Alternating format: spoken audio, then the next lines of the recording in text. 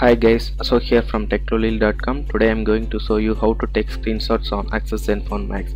Asus Zenfone Max has few other extra options to take screenshots. Today I'm going to show you how to do that. By default you can take screenshot on Zenfone Max using the volume down button and power button.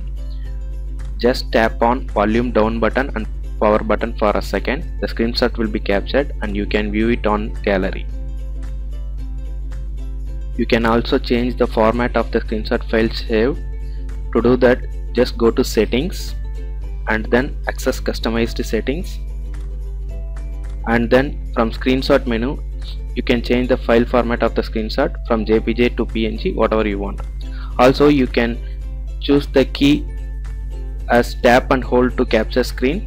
You can choose that option and you can use the menu button to capture screenshot. Just press and hold the menu button for a second, it will capture the screenshot and you can view it on gallery. And that's all.